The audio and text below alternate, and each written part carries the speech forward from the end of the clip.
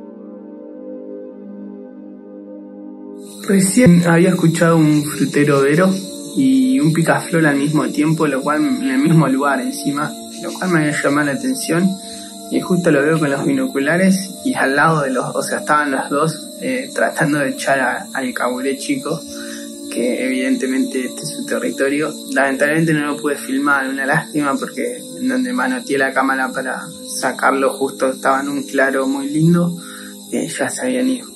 Una lástima, pero bueno, yo creo que vamos a tener oportunidad en algún momento de poder sacar alguna linda foto a esta hermosa rapaz.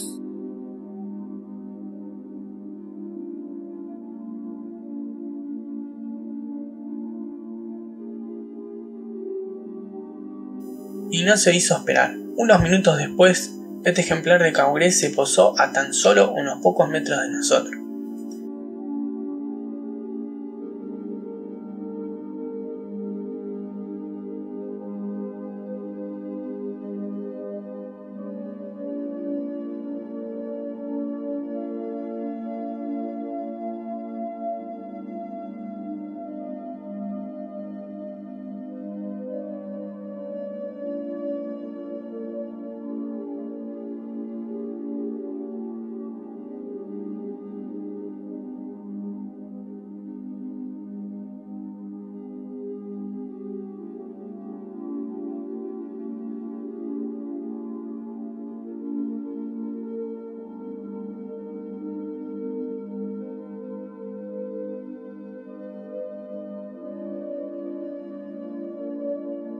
Si bien es una especie nocturna, es común verla activa y cazando de día. Por su pequeño tamaño, suele alimentarse de mamíferos, reptiles y aves muy pequeñas, como también de insectos de gran tamaño, como vimos en este caso, que probablemente se estaba alimentando de algún saltamonte o chicharro.